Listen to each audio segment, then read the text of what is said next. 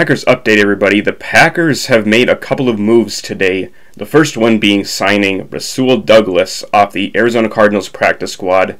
I think we all knew that the Packers were going to be looking for some cornerback help in the wake of Jaire Alexander's shoulder injury. So far we don't know too much about the severity of Jaire's injury, except for the fact that he has some type of injury to his AC joint. We don't know the severity of it yet.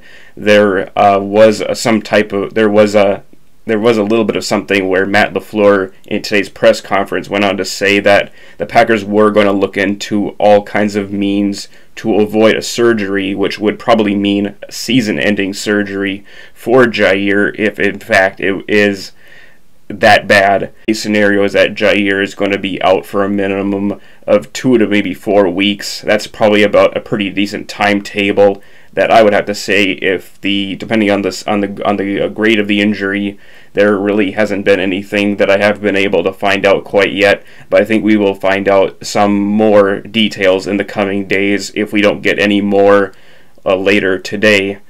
So Rasul Douglas being brought here to the Green Bay Packers is more of a depth signing. Do not count him to be starting right away for us. I really don't think that he is really quite the man to step up in Jaire's absence. I have to think that it would be Eric Stokes, our rookie cornerback, who has shown a lot of immense potential. I think he's going to be able to be one of the starting cornerbacks. And the other one, if he's healthy, coming off a concussion, Kevin King.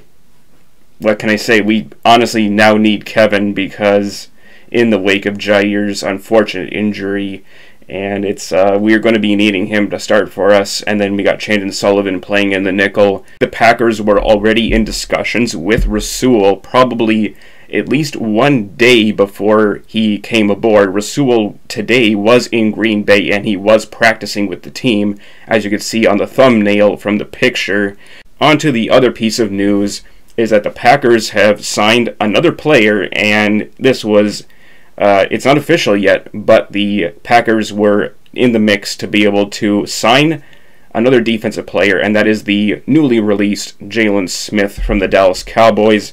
He was kind of on the outs with the Cowboys with having some good linebackers already in place there. They already had Leighton Vander Esch, Keanu Neal, and the rookie Micah Parsons, who has been more of a pass rusher lately due to injuries in Dallas. So I think he was kind of like the odd man out. And Jaylon, honestly, unfortunately, hasn't really been playing the best football, but I think maybe a change of scenery would be good for Jaylon. So here is the report from Ian Rappaport of the NFL. The deal won't be official until tomorrow morning, but Jaylon Smith indicated Green Bay is where he wants to be. And then I want to go back to this one right here. So as the Packers are in fact the likely landing spot for the former Cowboys Pro Bowl linebacker Jaylon Smith. So it definitely sounds like Jaylon Smith here is on the way to Green Bay, and the details of the signing are not made manifest yet because I think they are working on a deal at this very juncture. And that is all I have for this video. Let me know what you guys think down in the comments, and I'll catch you guys later for another one. Go Pack, go!